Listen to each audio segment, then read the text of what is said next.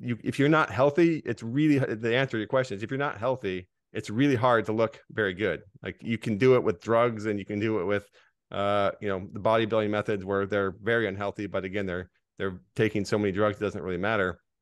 But for the average person, you need to be healthy, because looking good means your body is burning fat and building muscle. That doesn't happen very effectively if you're not healthy. And the aerobic system is what's driving that health. It's what is taking, again, the work from the gym and building new muscle outside the gym. It's what's allowing your body to burn the fat without fighting back and just burning the muscle tissue instead. So everything really does start with being healthy from the inside out. It's what our metabolism needs to have the right drive to burn fat and build muscle.